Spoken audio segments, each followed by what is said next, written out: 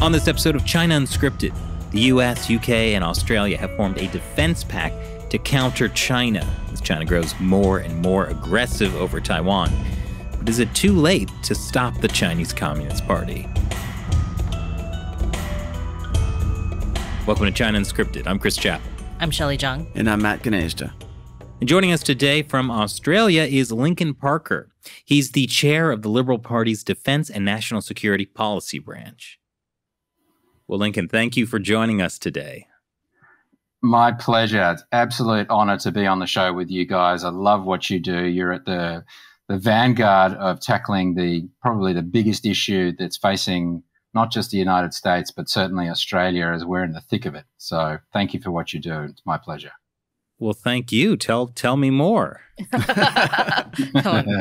Okay. So to get serious, I think Australia and New Zealand really have been sort of the Chinese Communist Party's testing ground for influence tactics that they use against the West. But it seems like China pushed too far in Australia, and there's been a big pushback from the Australian government and society. And the most recent example is AUKUS, an alliance between the US, UK, and Australia. But is AUKUS something that Australia would have done even 3 years ago?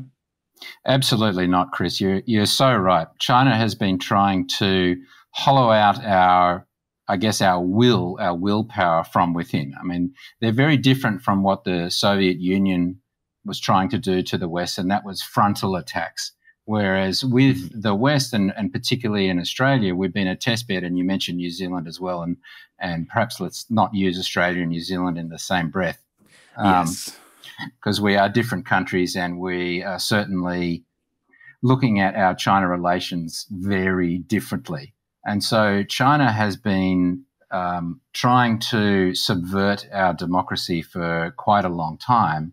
And you mentioned the Australian government. It's certainly been the Liberal government has been undertaking a very concerted pushback ever since the time of Malcolm Turnbull.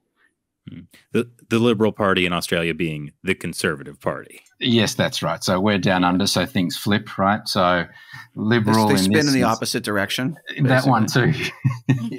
Exactly. So the Liberal Party of Australia is our centre-right party, Conservative Party, a little bit akin to your Republican Party. We are a big tent, so of course we have different views. But certainly under the Morrison government, Scott Morrison is the current Prime Minister of Australia, we've been very front-footed in tackling the Chinese issues of coercion, subversion. You've seen what they're doing in terms of trade. They've put massive tariffs on all sorts of our products, from wine, barley, wheat, through to even coal. But now, as you have seen, they're running out of energy supply. They can't even heat their homes. And now they're having to return to buying Australian coal. Just wait till they run out of wine. Well, it seems they could use the Australian lobsters as a fuel source. So when they did that, it was actually great for Australia, right? Because we suddenly had $20 lobsters to buy. It was fantastic. Oh. Yeah. All right, we're making a trip to Australia. I don't think we want to do that right now. That is impossible right now, actually. So to get back to AUKUS, so why now? Like, what changed that this is something Australia would want to do? Yeah, so Australia has always been reticent to go down the nuclear power path. It's always been reticent to go down the nuclear weapons path, and that's not what AUKUS includes, just to be very clear. It's nothing to do with nuclear weapons. However, it's inescapable, and you've been living under a rock if you haven't noticed that China is the world's most aggressive bully to smaller countries in particular. I mean, they're even bullying the United States. I don't know why, and why the United States is not pushing back a little bit firmer. However, certainly Australia, we're a population of 25 million, which is a little bit over half of the population of California, yet we inhabit a very large continent island. So we are, and particularly if we are cut off by the Chinese Navy, and you've had Cleo Pascal on before, I know. You see what the Chinese are doing in the Pacific Islands. That could certainly cut us off from any American aid. So I think Australia has looked at the imminent threat that China poses us and said, look, it is time for us now to have a capability that can certainly help us defend ourselves a lot better than what conventional submarines can do. And so we all understand that nuclear propulsion provides a much better, stronger capability for submarine and underwater forces than does a diesel electric submarine, which has to surface all the time. It doesn't have the same kind of range. It's just not as capable. And so I think that's, some people have said that's crossing the Rubicon, and I'm really glad that this government has done that, because at the end of the day, the government's first role is to look after the safety and security and sovereignty of its citizens. And we can see what China is doing. We've seen what they've done to Hong Kong. We see the constant threats that they're pushing onto Taiwan. We see what they're doing around the world. We see what they're doing in the Pacific Islands. And we see what they do to us every day through their cyber attacks, through, they've tried to bribe politicians in the past, Labor politicians. You would have remembered Senator Sam Dastyari, who had to resign because of that. They gave us a list of 14 demands.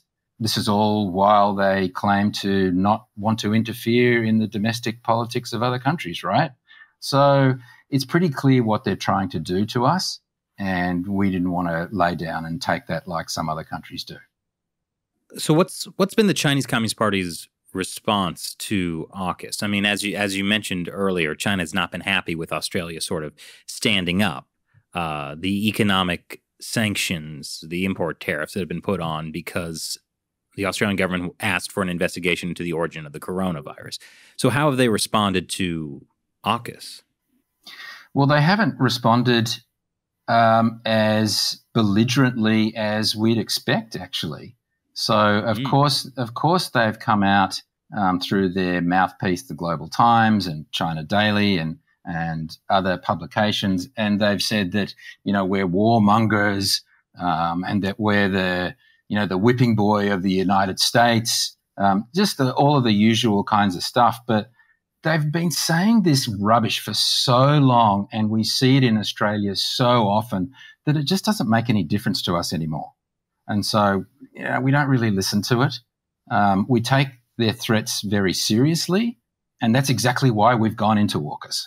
And so, if anything, they should be looking at themselves within to say, why would Australia, a country that has in the past always looked to never go down the nuclear route, and suddenly they are?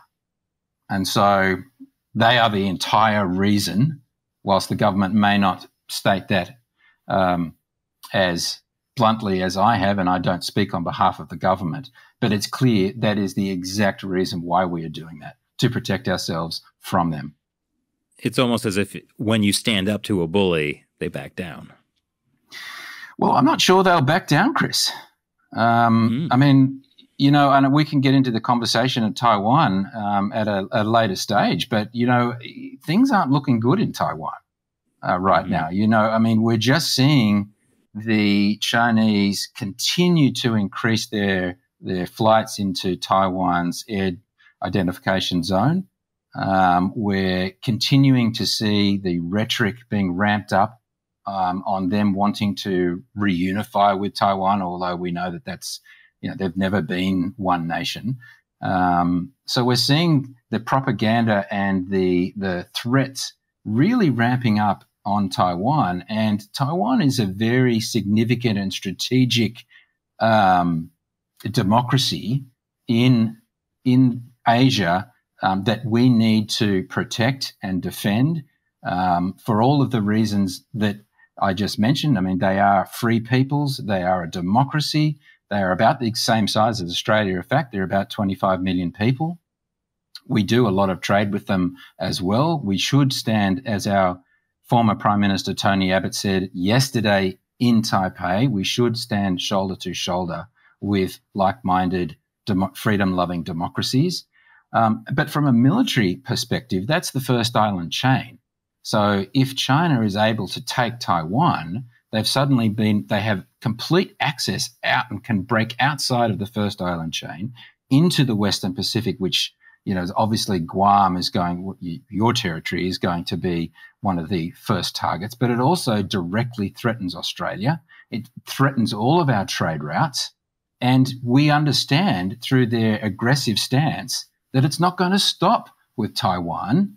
And if they take Taiwan, it also tells the rest of the region that, hey, what's happened to the United States? They couldn't defend Taiwan. Don't they have a treaty with them? Now, look, I understand that the treaty doesn't oblige the United States government to necessarily go in and put boots on the ground. However, perception is reality. We know that Taiwan is an ally of the West. It's an ally of the United States. It's an ally of all of the democracies. And so if China takes Taiwan, it's a big deal. The rest of the Asian region will fall. And we understand that. They may not fall immediately, but what's going to happen with Malaysia? What's going to happen with the Philippines? What's going to happen with Thailand? We know that they're not strong enough at all, and Vietnam, they're not strong enough to resist this massive bully. And so that is a big deal, and that threatens our sovereignty immensely. And so from a humanitarian standpoint, a freedom standpoint, a democracy standpoint, and a military and a sovereignty standpoint, Australia must stand with Taiwan. Is that what Australia is signaling by Tony Abbott, the former prime minister, going to Taiwan? Officially, no. So Tony Abbott is a former prime minister. He is not employed by the government. He has travelled there as a private citizen. He is not the prime minister's envoy as he's done in the past. Having said that, I think it does send a strong signal. If you've been looking at the media over the last day, and certainly the social media over the last day on Twitter, it has been full of quotes from former Prime Minister Tony Abbott, his support for the free peoples of Taiwan. And, maybe it is time that a discussion is held at some point that maybe Taiwan should become independent.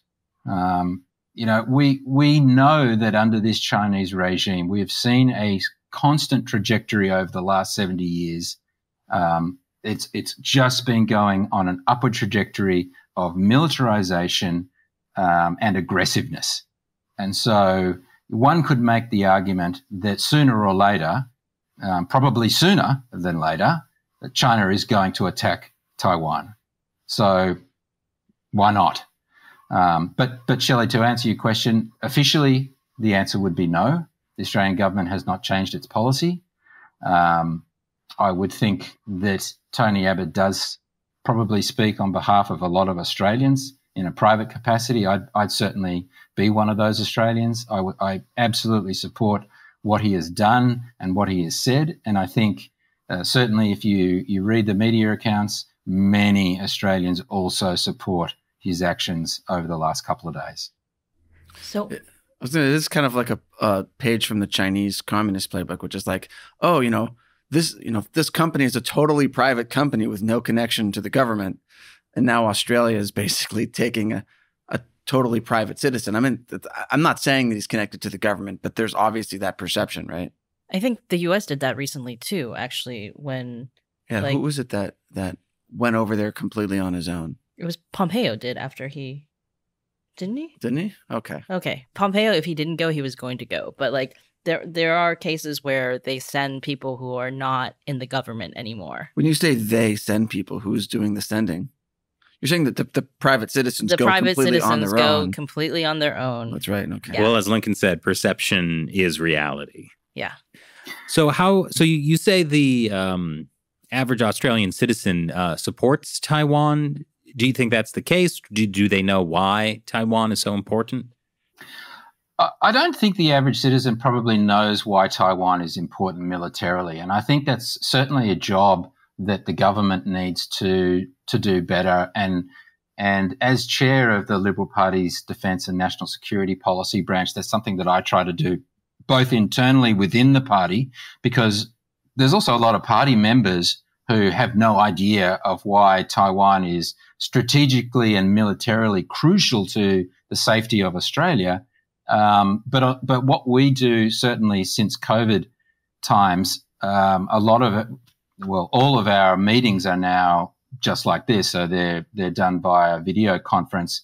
And we've opened up our video conferences to not just party members, but to others. And so, yeah, I think that Australian public supports Taiwan more because they see Taiwan as a fellow democratic, freedom-loving society that doesn't want to get crushed under the boot of the Chinese communists. Australian public, our media has been quite good at showing what the Chinese communists have been doing to the Uyghurs and to Hong Kong. So this whole one country, two systems thing, well, how did that work out for Hong Kong? It didn't. The Chinese communists lied. They had a deal in place with the British. They broke the deal. They did whatever they wanted, and they crushed whatever democracy and freedom that was left in Hong Kong. So Australians have seen that on our media, and they've seen the concentration camps where they're shaving the heads of these poor Uyghurs simply because they're Muslim and they're not ethnically Han Chinese, and they're sticking in so-called re-education camps. So the Australian public kind of looks at that and goes, well, hang on, that's not right. That's not cool. It's not fair. Well, why would we support China reunifying with Taiwan when we know that they will crush them and they have thousands of missiles pointed at them and they fly their fighter jets at an increasing number over their island every day? That doesn't sound like peaceful reunification to anybody. So, yeah. So besides obviously these moral support, that Australians feel towards Taiwan, walk us through what would be, over time, the direct impact on Australians should the Communist Party successfully conquer Taiwan and bring it under their rule. Like, what's going to happen to the rest of Southeast Asia and the neighboring islands? Well, yeah, it's a good question, Matt. I mean, it's scary because, as I said, we aren't a major superpower. We're a small country living on a very large island. We only have 25 million people. Our armed forces, whilst very high quality and awesome fighters, are really tiny. If we were to have a head-to-head war with the Chinese military, we'd last 5 minutes. We have to fight with an ally. We have to be able to fight with the United States and others if they were to come along. So I think what China tries to do, and we talked about this before, is rather than what the Soviets did, which was full-on frontal attacks all of the time, China tries to rot you from within. And so the Liberal governments under both Malcolm Turnbull and Scott Morrison have been trying to stop that from a legislative perspective. So we don't, we've banned Huawei, for instance. We have legislation that prevents foreign interference, foreign influence, and all those sorts of things. And they're squarely aimed at China, even though that's not stated. I mean, it's aimed at any country, but really it's only China that does that on any major scale. So what would happen if the Chinese communists were to take Taiwan would be, as I said before, the other countries in the region would begin to submit to China's will. I'm not saying that China would go and necessarily invade the Philippines. They may build more artificial islands. They may take an island or two from perhaps from Japan that we can talk about later. But we will see that these other countries in the regions will essentially become vassal states. Now, in time, when Australia is ringed, we are encircled, what are you going to do?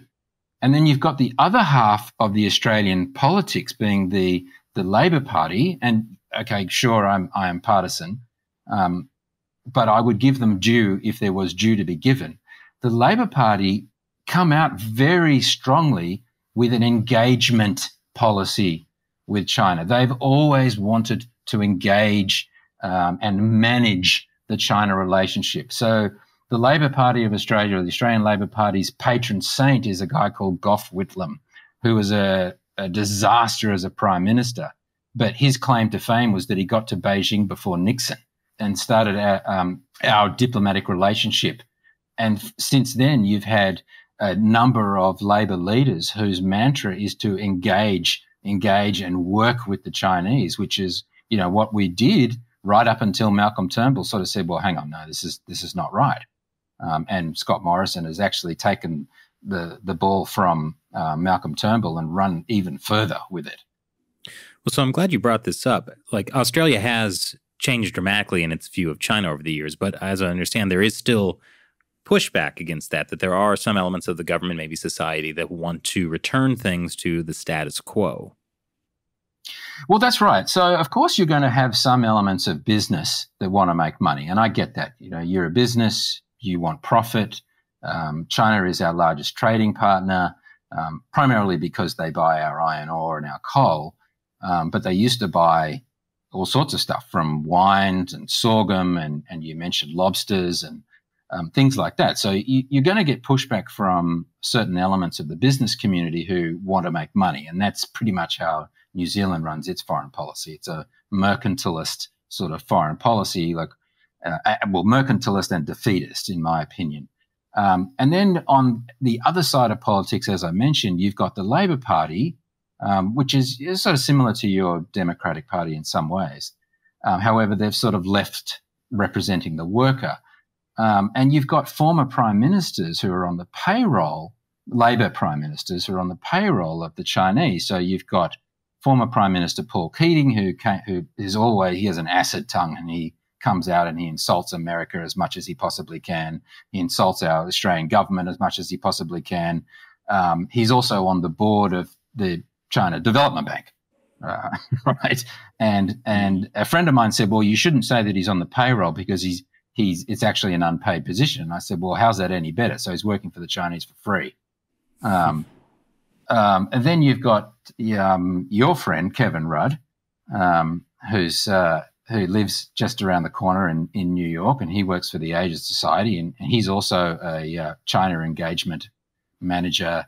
And then you've just got the Labor Party themselves who agree with managing the China relationship through engagement. We all understand what engagement means. It means giving in to the Chinese Communist Party.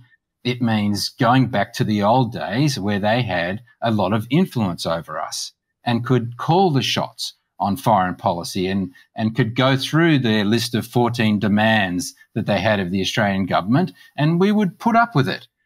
So essentially you become a vassal state. Now, for the elites, that's great. So if you're an elite academic, if you're Paul Keating, or if you're an elite politician, or you sell a lot of coal, you're probably going to be okay, right? But for the average Australian, you don't want to be a vassal.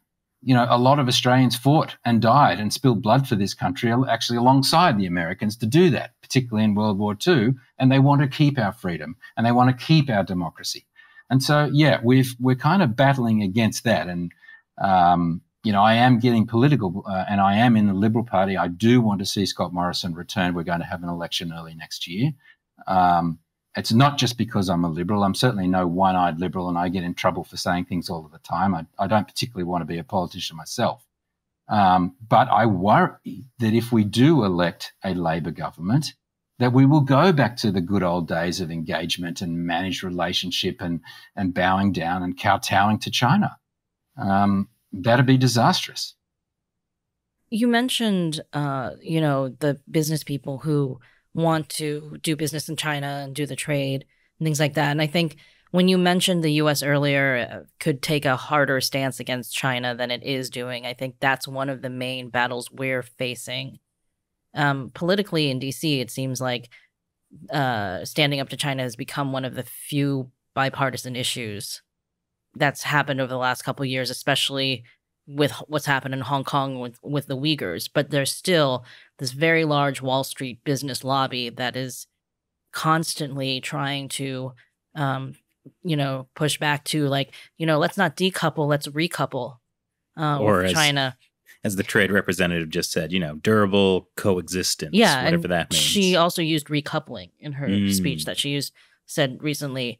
And, I was wondering in Australia, with the punishment that you've been going through on the trade sector over the last year, essentially, has that changed people's minds about trading with China? Or are people still, are the business people still that gung-ho about it? So I don't think it's changed the minds of the average citizen whatsoever. So if you look at the polling that we take on a regular basis of Australians' attitudes towards the Chinese Communist Party, they've fallen off a cliff. So business are aware of that. So they have to tread cautiously. In recent times we've heard the business lobbyists come out and say that we should start re-engaging with China. So we do have some of that. We don't have as powerful a Wall Street that you have that makes billions of dollars or whatever it is off doing business with China. Whether people win or lose, they still take their cut. So we don't have that. And what the Australian government also did was to try and use our trade agencies as best as we could to try and find other markets for our goods and services. And so when you look at the totality of trade, whilst they hit us really hard on a number of our exports, and we've talked about those, and sorghum and wine and whatever, the overall trade has kept pretty steady because the price of iron ore was at record highs, and so we make a ton of money from exporting iron ore, which we do to China primarily, but also coal. So particularly with this energy crisis, the coal price has gone up. So our export earnings haven't taken that big a hit, actually. So from an overall perspective, it hasn't. Their trade war against us, even though they're meant to be members of the WTO, their trade war against us for political reasons has not worked. So sort of a theme we've been having is the idea of perception is reality. You've been saying that the Australian public, the view of China has fallen off a cliff. What is being done to sort of manage the perception of China, both within the government and in Australian society at large? Is it just something that's naturally happening as the Australian media is reporting on issues like Hong Kong, the Uyghurs, or is there anything that can be done to really clarify in people's minds what the Chinese Communist Party is, especially when you have politicians who are arguing for recoupling? Yeah, that's a really good question, Chris. And I'd say that this trip that former Prime Minister Tony Abbott made to Taiwan over the last couple of days is one of those efforts. Now, he did that as a private citizen and probably in response to exactly what you're saying, because he's probably heard, well, he certainly would have heard the Australian Labor Party start saying these sorts of things and getting back into their old habits. And he also wanted to support Taiwan. So I think yes, I think we do need a more concerted effort. And as always, we're led by what you guys do. So anything the United States does, we listen to. There used to be that catchphrase in Australia all the way with LBJ. So we've fought alongside the United States in every single conflict you've been in, and Vietnam was just one of them. So I think certainly leadership from the United States would be really beneficial. And Shelley was talking about, the China issue being bipartisan in the United States. And I've kind of seen the talk over China has slackened a little bit from US government sources over the last number of months. And you've seen that your trade representative is talking about perhaps reducing some tariffs on some certain things with China that had been put in place by the former Trump administration. The conference that they had up in Alaska was kind of embarrassing. I certainly think that given you are the world's sole superpower, you really could perhaps do more in terms of leadership on the China question. And that would be of great benefit to the region, including Australia. Are there specific things you'd like to see? Well, I'd like to see the administration come out and talk about it, and talk about the situation with the Uyghurs, talk about what happened in Hong Kong, and maybe perhaps tie that to the situation that we're seeing in Taiwan. We've seen reports that perhaps there has been over the last year, which would put that policy back into the Trump administration, that there's been US Special Forces and Marines in Taiwan. Now, they mentioned a couple of dozen. It's not really all that many. So perhaps talk about doing more exercises with the Taiwanese, perhaps bring them into joint military exercises that the United States already does with countries like Australia. So we exercise all of the time. Militaries exercising together is crucial, because when you're going to fight together, it's like playing, American football or a rugby. If you don't train together, you're really not going to play the game very well, right? So, I think that I'm not saying that the administration should come out and say that Taiwan should declare its independence. I'm just saying that perhaps by taking some more concrete measures and perhaps talking about it a little more would certainly help the region and certainly Australia also.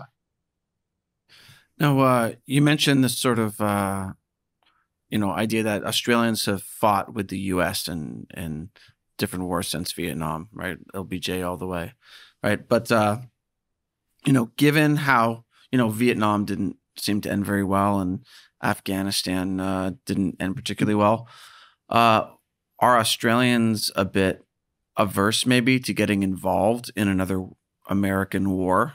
Or do they see it that way if it came to defending Taiwan? Yeah, so I wasn't alive. Well, I was alive at the end of the Vietnamese War.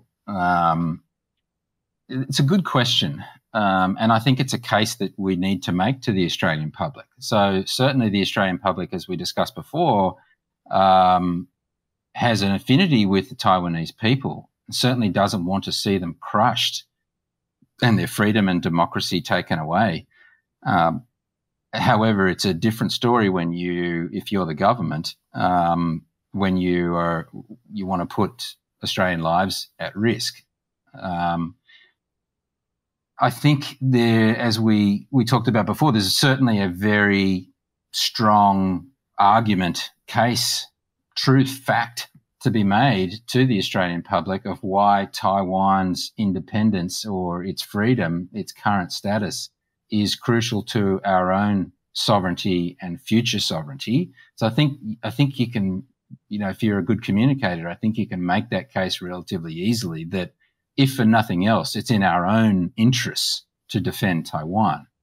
And hopefully you would think that other nations would feel the same. But I think perhaps former Prime Minister Tony Abbott's trip is probably the thing to kick that off.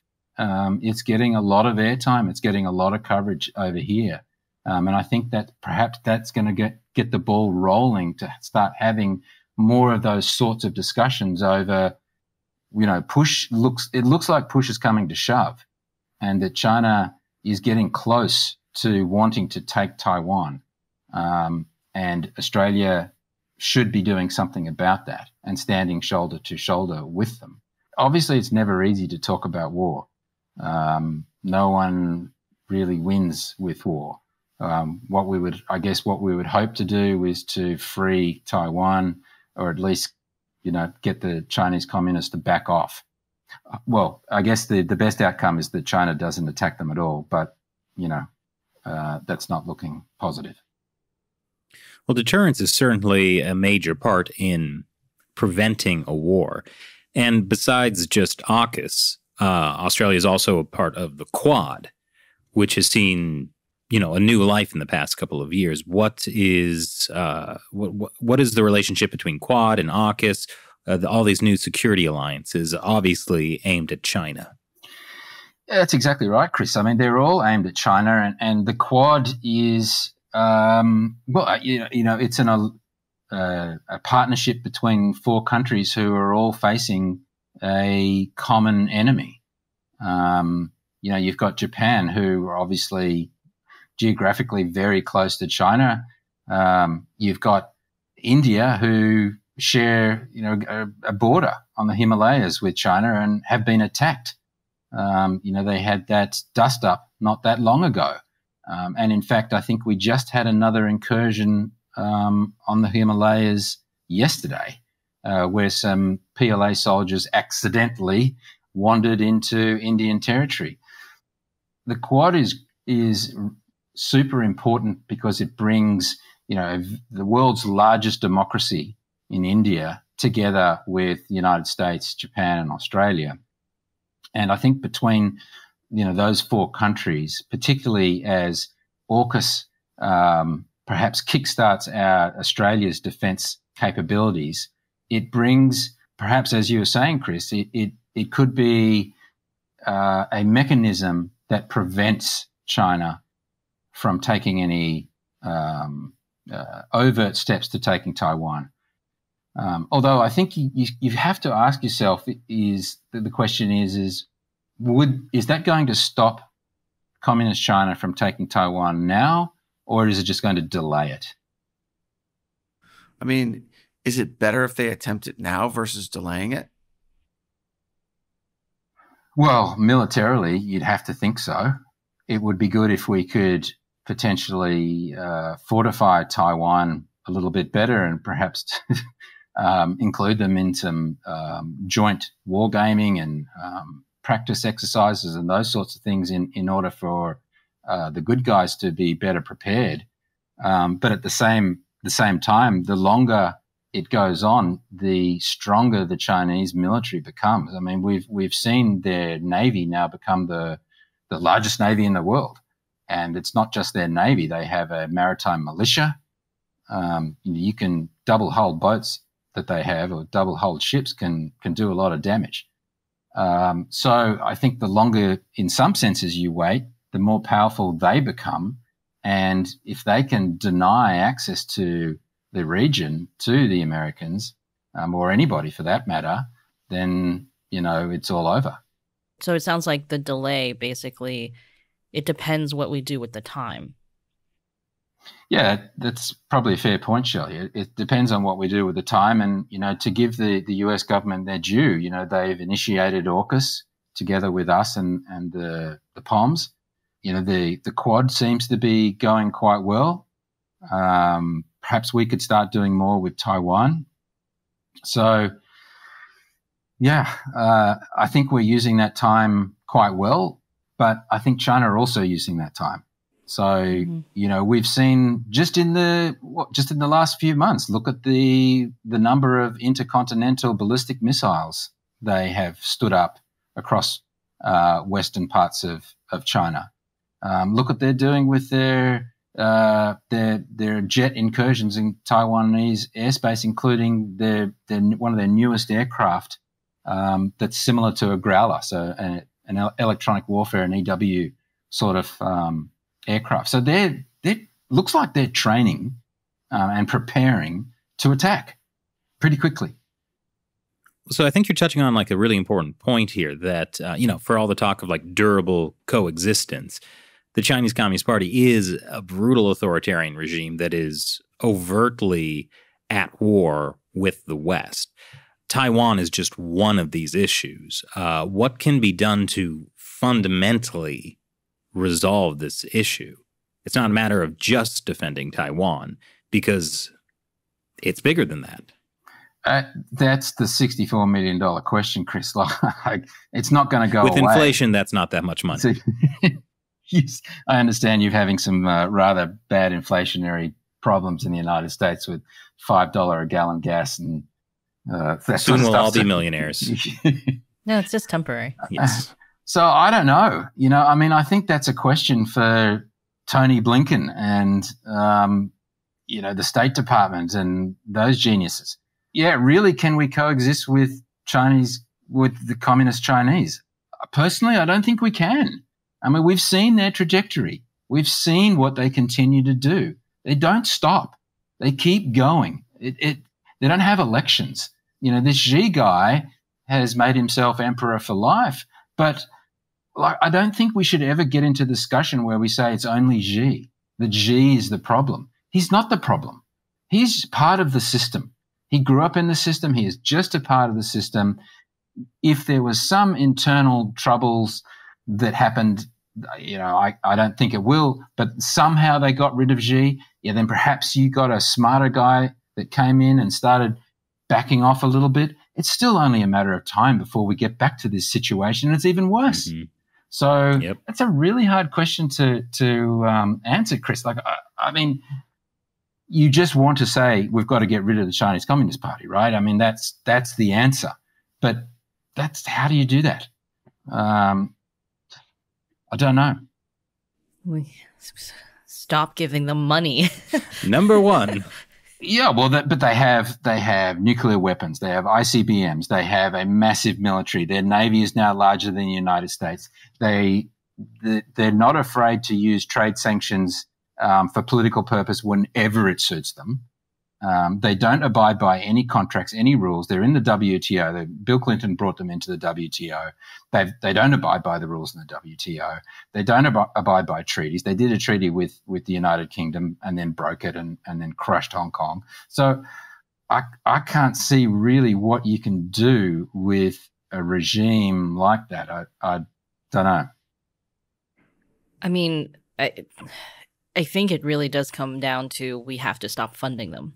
Because if you look at things like the power shortage, right, it's bad. It's so bad, and it's been bad since the summer. And it kind of only started to, Western media only started understanding how bad it was a couple weeks ago. But you have factories that are only open 1 day a week or 2 days a week.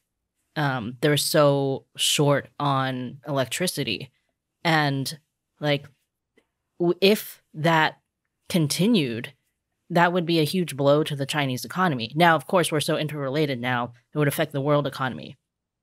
But with things like Evergrande, we're pumping so much money into Chinese companies, often Chinese state-run companies. BlackRock still says triple investment. They still say triple. We are funding the Chinese Communist Party. So if we had, the things like the tariffs, if the trade sanctions, when you start cutting off the funding, the economy is the primary thing for them. They have to keep that running, or else they will face massive internal unrest. Things like the Australian coal thing that you mentioned, when they were trying, they held 1 million metric tons of Australian coal for a year in ports. And then they had no choice but to let it come in because they needed it. That was still only a day's work. Yeah, if these kinds of things continue, it's going to spiral out of control for them. But if we keep pumping money into their system, we are propping them up. Well, that's a really good point, Shelley, and I think we have to stop.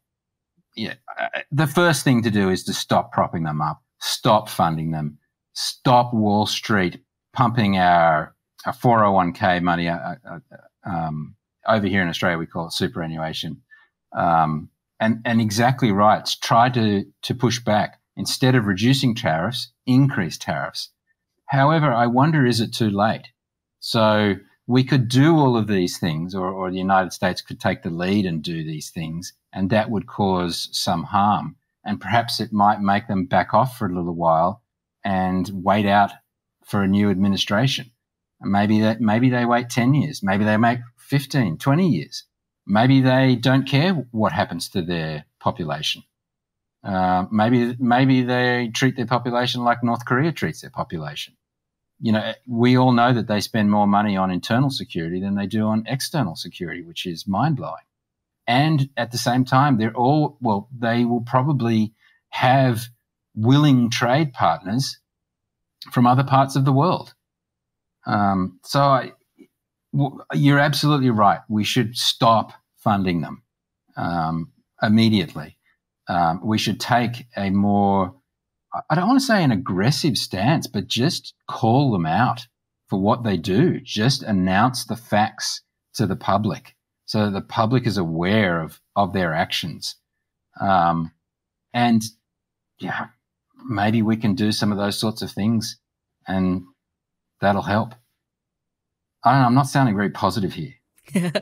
I feel like, I mean, you're a defense guy, and all the defense people we talk to, you've been sounding the alarm for so long, right? Well, yeah.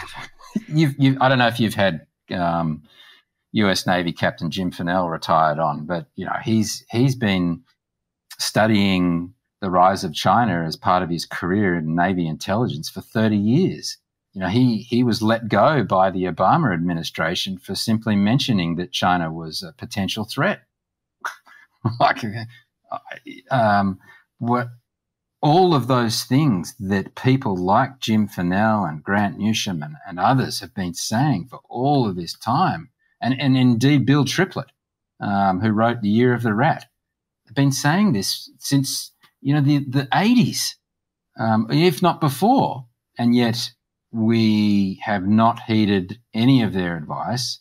Many businesses and elites have become tremendously rich, including our university system, and that's the same here in Australia.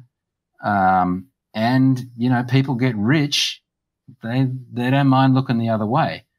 So yeah, from a defence perspective, from an Australian defence perspective, as I said before, there's not a lot we can do without the United States. We're a very, very small defence force, so we have to fight alongside the Americans or the British and the Japanese and the Indians. So, it really, unfortunately, comes back to the world is still led by you guys. And that's meaningful. Perhaps, I used to live in America for a long time, and perhaps you don't realize that. But you really are. You are the world leaders. You do represent the free world. And other countries do follow you, admire you, listen to you, and want to be led. So I'm putting it all on your shoulders. Nothing we can do. No, that's not true. We'll stand with you as we have always have. That you can count on most Aussies to do that. Well, yeah, I think as we've talked about, it really is a war of perception. And, at least I've known since when I started China Uncensored in 2012, I did it because I didn't think most Americans even were thinking about China. And over the course of this 9-10 years, I've seen that change tremendously. And Australia too, as you said, the perception of China in the Australian population has changed dramatically. And it's all because of China Uncensored. It might also be because of COVID and a bunch of other things. Nothing. We say thank you, Chris. Okay. Well, so this is giving me hope that when the public's perception changes, that can drive a lot of change in the financial sector. Stop them from how long can you talk about free trade with China when it's hey, we're involved in slave labor. Yeah, that's a really good point. And it has been a little bit doom and gloom from me. So I think I get it. We are in a kind of tight spot down here in Australia, isn't it? But I think to the points that you Chris, and Shelley have made, maybe it could make a difference. But we do, we have to hold them accountable. We have to stop funding the Chinese Communist Party. We have to not say, well, we'll take them to the WTO when they break the trade rules. We just have to slap tariffs on them, like the former Trump administration did. I think was fantastic, because you take something to the WTO, it's about as useful as the UN. It's going to take years before anything is done, and they don't listen to it in any case. So perhaps with those, if it was a coordinated effort by a number of countries from the United States, Australia, the Quad, and if we could get the Europeans on side, sounds like a really difficult thing to do. But although you've seen, to your point too, Chris, is that we've seen perceptions in the UK change dramatically also. So EU too. EU as well, okay. Yeah. Not as much. Well, I'm thinking the trade deal that they were all gung-ho about, and then they stopped that. especially after China sanctioned like EU officials. Okay, that's a fair point. Yeah, the CAI, yeah, exactly. So I think if we could do that in a coordinated fashion, perhaps it could make a difference. I hope it can make a difference. And to your other point, Chris, you've been doing this since 2012. Thank you. Well done. You've been doing it since the 80s. Yeah. I know a lot of Australians that watch your show. So you're getting cut through, and certainly from my American friends, and you know some of them, what you do is incredible, and we need this kind of voice. We need your voice out there, and I know you probably don't want to hear this, but you know, a lot of people love the humour you bring to such an important topic, and I think that's cool too. Yeah. Oh, we do actually want to hear that. I'm just remembering when we were in Australia in 2018, and I spoke at the Australian Institute. The Sydney Institute. The Sydney Institute. Yes, that's right. Yeah, that was a very interesting experience where some of the higher ups in that organization were not entirely happy with my message about China, but in Australia. Yeah, but everyone in the audience was very, very happy about it. It seemed. Oh, well done. Thank you. Well, so another question I have is, China does have still tremendous influence around the world. I think COVID is a great example, like how they spun that to their advantage. And I'm just wondering, China has been pushing this zero COVID policy, and I know Australia has something similar. Do you think there's any kind of sense that the Australian government was inspired by China's zero COVID policy? I don't know if we even want to get into all of this. Well, I know Matt does. Yeah, look, I think a lot of the world was duped, not just by China with regard to the virus, being made and distributed by China, but also looked at the way that they handled it, and they came out and said, well, this is the way we're handling it, by locking everything down. And, I don't think we welded anybody into their homes like the Chinese did, but I think, a lot of health bureaucrats probably looked at that and said, oh, well, geez, that seems to work there. Lock people up, don't let them go anywhere, and you can't catch the virus, right? And so perhaps that's a massive oversimplification, and I'll get in trouble from the Chief Health Officer of New South Wales and elsewhere. But I don't know. I mean, we'd have to ask them. But I mean, well, what could they do to you? Put you under house arrest? Yeah. I guess there's not much more they can do to me. You are talking to us from lockdown. I am talking to you from lockdown. Yes. We have a new premier of the state of New South Wales. I'm pleased to let you know. So premiers in our states are equivalent to your governors. So our new premier, who was newly installed as of Monday of this week, is a man named Dominic Perrottet, and he is accelerating the timetable to freedom. So he's a little bit different to his predecessor. He doesn't bring out the chief health officer to provide daily updates.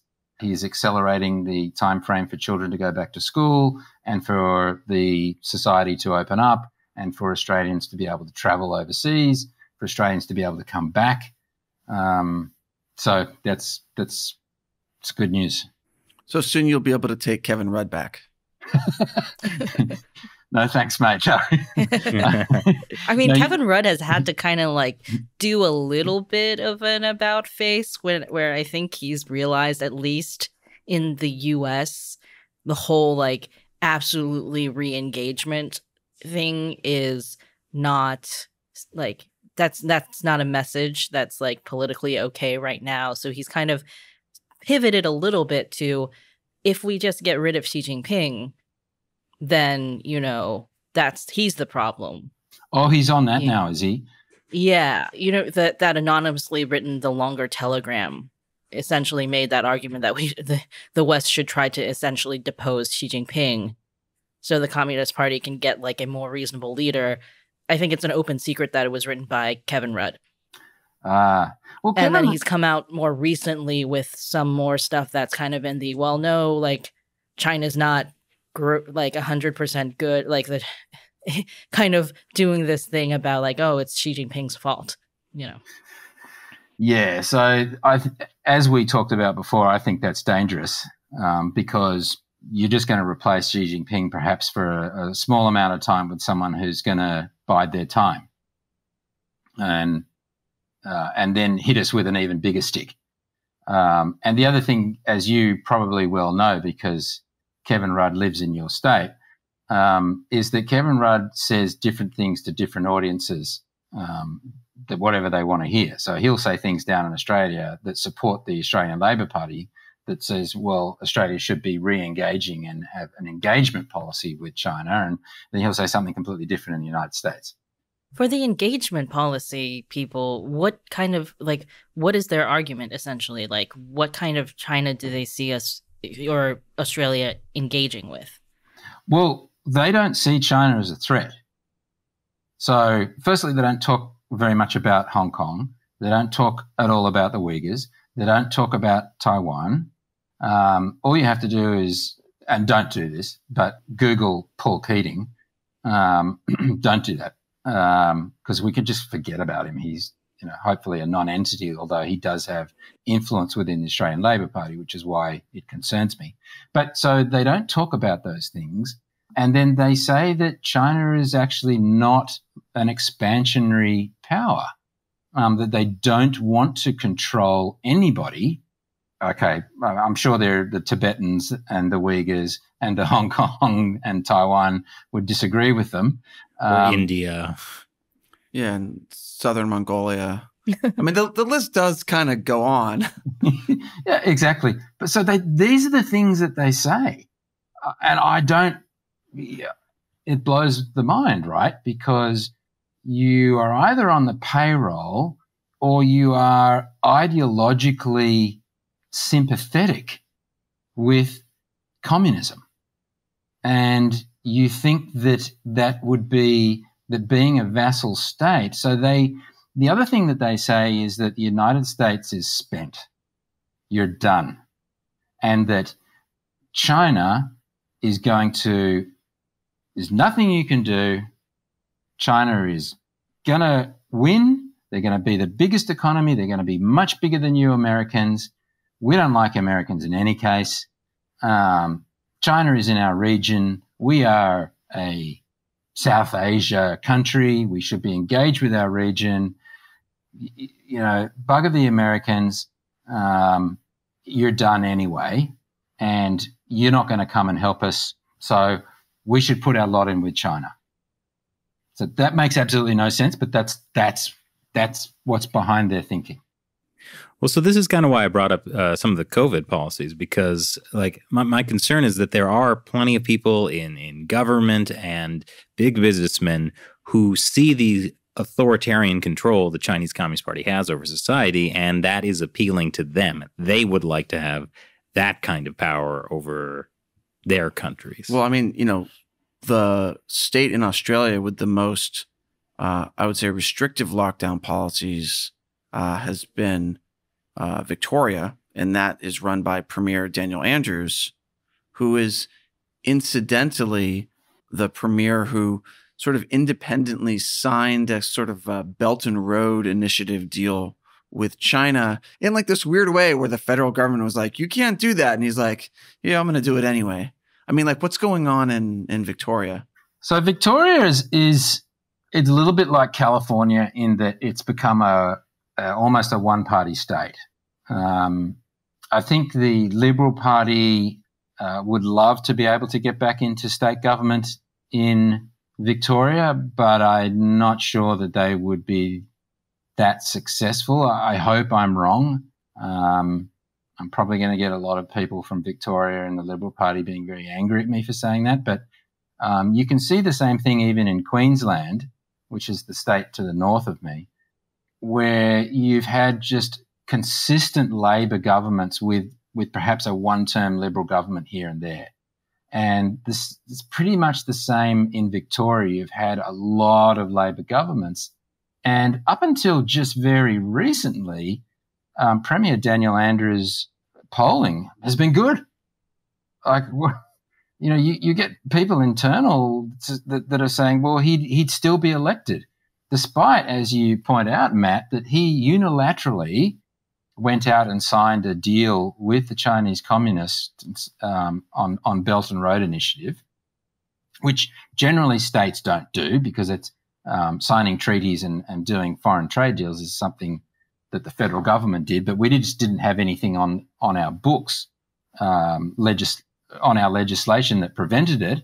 This Liberal government has now put something on the books and has cancelled that deal and any other future deal. And in fact, it's retrospective. It can go back and look at any deal that any local state government has made that is not in the interest of Australia, and it can be cancelled by the federal government. So that's good. But yeah, so I think you're right that perhaps there have been some authoritarian sorts of people like Dan Andrews that have looked at what China has done and copied it and done it in Victoria. So Victoria is now the world's most locked down city, or Melbourne, and it's a shame. Yeah, it's funny you compare it to California, because I always thought of Melbourne as kind of like the San Francisco of Australia. You know, you got the trolleys, and it's like a nice, friendly place. But also like, but Victoria State being like California, with this governor in California, our governor. I used to live in California, but now in New York, their governor was, you know, had faced this recall election for a number of things, including his COVID hypocrisy, including basically keeping kids out of public schools, but then sending his own children to private schools, which were in session, as well as other things. But French laundry, the French laundry, which I'm just jealous, because I always wanted to go there. But then he got, you know, he won his recall election. He survived with like 60-something% support, which to me was like mind-boggling, right? That like you look at what he's done, you think, wow, like how do people still support that? And yet they do. So I think it's an apt comparison you made. Yeah, and that's right. So I spent a lot of time in San Francisco, and I did my undergraduate at University of California. Go Bears. Yes, go Bears. Yes. And you somehow ended up working for the Liberal Party? Yeah. San Francisco, Berkeley, and conservative. Okay. Yeah. That must have been interesting. It was interesting. So I was there in the early to mid 90s, and let's just say lucky there were no smartphones around capturing video and stuff when I was there. So I was the crazy Australian tearing stuff up. But so I wouldn't say, you know, and I love San Francisco. It's a beautiful city, and I look at just, even since I left, at just how bad San Francisco has become. It is just disgusting. You've got junkies on the street shooting up. You've got people defecating all over the place in public in front of you. So I wouldn't say Melbourne is as bad as that. You need to stop slandering my home city, even though I totally agree with you. Are you from the Bay? You're obviously from the Bay Area. Yeah, I'm from San Francisco, yeah. Oh, wow. Okay. Yeah, and I did actually briefly go to Berkeley, so we have that in common. Awesome. But yeah, no, San Francisco, I go back all the time, and it's you know, as you say. But that's not necessarily COVID related. That's just other factors. That's other factors, and perhaps when you have a one-party system, they can get away with whatever they like, and perhaps Victoria is becoming, and I hope it doesn't become a one-party state at a state level. I worry that it perhaps is. And then when you have a one-party state, I mean, China's a one-party state. Well, what if Australia's, you know, had a one-party state, but it was the Liberal Party? Well, I don't think that's good either. I don't think that's healthy. I mean, democracy, you need competition. So people need choice, and they need freedom. They need to be able to say, you're hopeless, we're voting you out. Minority voices. Yeah. And I mean, you do that, and then hopefully you don't have interference and you don't have too much interference in the democratic process, and people's voices and votes are heard and they count and they matter. How Victoria gets around that, I don't know, because, they do have a choice. They can vote whatever they like, but they seem to keep voting the Labor Party back in. So, yeah, it's got me. As California keeps voting the Democrats back in. Except for Schwarzenegger. Yeah. Just proving that there's really no accounting for taste. Well, thank you very much for joining us today. This was great to catch up on the situation in Australia and the progress being made combating the Chinese Communist Party. I think it's progress. Let's end on a note of hope. I think so. Yeah. I know that might be strange for all of us. No, tell us again how great our show is. Well, it is great. No. We talked about a spray bottle last time. You started in 2012 when, you guys are the original. You started in 2012 saying stuff that wasn't popular. Just like PewDiePie. So, kudos to you. One last thing I'd say is that I forgot to mention is that, we are trying our best down here. This government's doing some good things, as I've mentioned in the podcast. My branch is actually going to be hosting a Taiwan MP. I can't just give you his name yet, but he's obviously from the DPP. Great. And working with guys and girls like you, keeping up the fight. Really appreciate it. Well, good. We're with you. We love Australia. We love your spirit and your meat pie. Yeah, maybe someday we can go back. We're just running out of places to go. Like in 2018, we went to Australia and New Zealand. We can't go to either of those places. In 2019, we went to Hong Kong several times. We can't go now. We can't go back to the Scarborough Shoal. Yeah, I mean... Oh, I saw that one, yeah. Yeah. Wow. That was fun. Very dangerous. I can't believe we did it. I couldn't believe you did it either.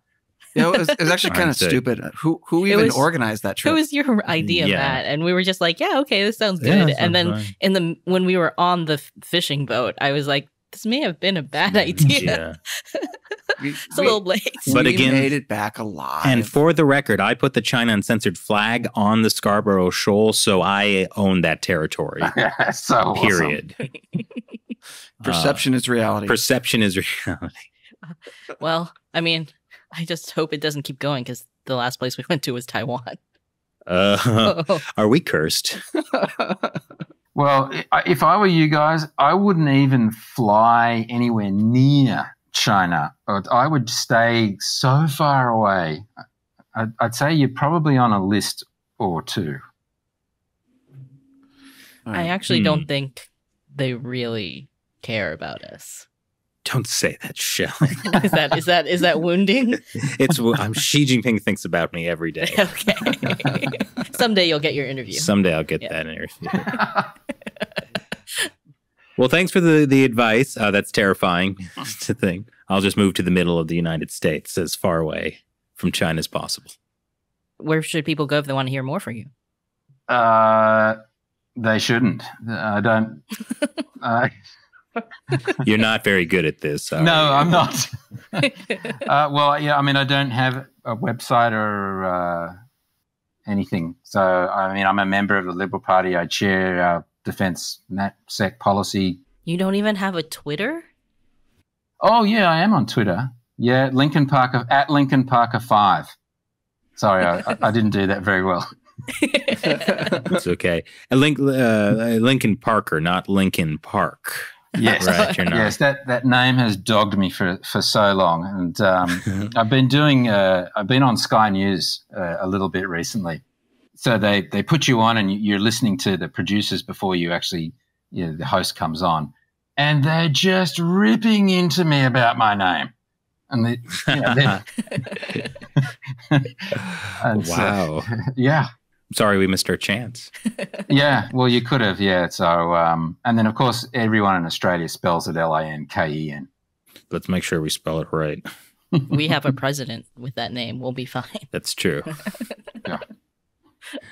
All right. Well, thank you. We'll put your Twitter account below, so Expect big follows. Thanks, guys. Really appreciate it. Love what you do. Thank you. Thank you. You know, I was thinking a lot about what Lincoln said about how Australia really still looks to the U.S.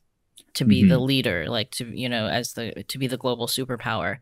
And I was thinking about how there's been discomfort, right, in the U.S. domestically with the idea that the U.S. we shouldn't be a superpower, or like we're not the police of the world. Why do we need a superpower, right? Yeah. And I can understand some of that with, like, you know, things that happened in Iraq and Afghanistan, but like, if, you know, we are obviously going into like a new Cold War with the Chinese Communist Party believing, you know, from the time that they started in 1949 that America is a threat to their very existence.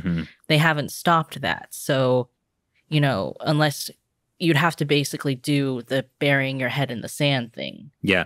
Well, this was something that was discussed recently at the Oslo Freedom Forum in Miami, that, yeah, this is a Cold War. All the major authoritarian countries are banding together in common cause to attack and undermine the West, whether you're talking about troll farms in Russia or, you know, everything the Chinese Communist Party is doing. So there's really no, you know, if the U.S. steps back, that just creates a massive power vacuum that will be filled by an authoritarian regime like Russia or the Chinese Communist Party. It's going to be the Chinese Communist Party. It's going to be China, yeah. But like, was it Leopoldo Lopez that brought this up? That like, I think so. The Venezuelan opposition leader. That the idea that like, yes, all of these authoritarian countries are working together. Therefore, and he was talking to human rights activists, that activists from around the world who are fighting the authoritarian regimes have to, you know, connect with each other and unite and work together and be willing to fight. Right? He was like, the most important thing is the will to fight back against these regimes. And well, that's why one of the main tactics of the Soviet Union and the Chinese Communist Party is, you know, psychological warfare, to implant these ideas in Americans.